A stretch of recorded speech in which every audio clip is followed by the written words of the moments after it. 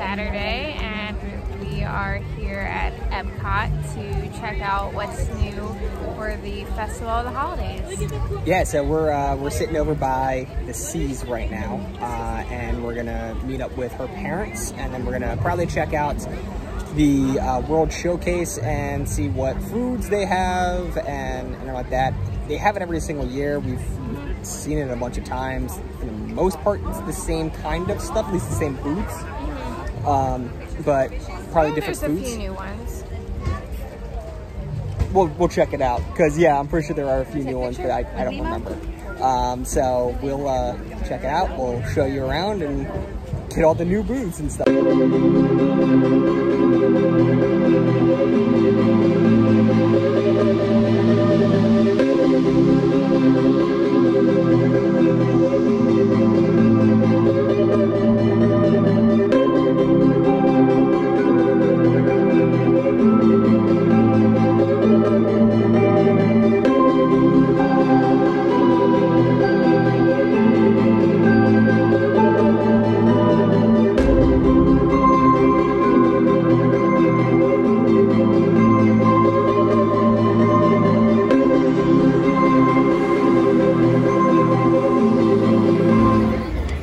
So I got something from France. I got the Salmon Napoleon, which is stacks of salmon, smoked dill, and creme fraiche.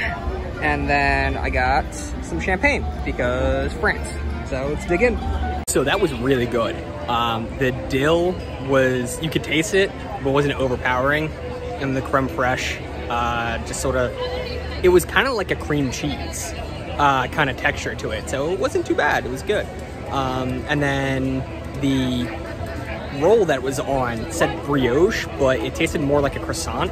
It was really light, fluffy, buttery, really, really good. And then the champagne is a rosé champagne, and it's just been, it's nice, it's crisp, it's champagne. And got a couple of things.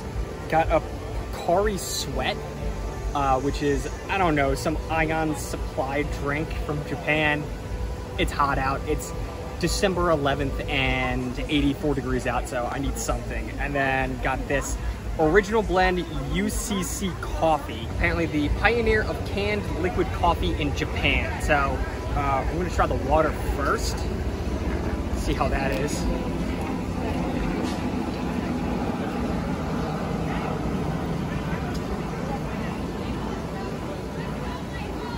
Okay, it's not just water.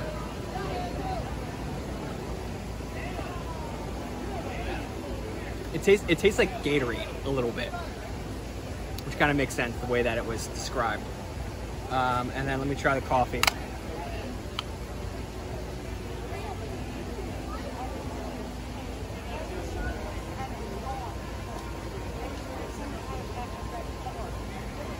It's actually really good. For like a canned coffee kind of, that's really good actually.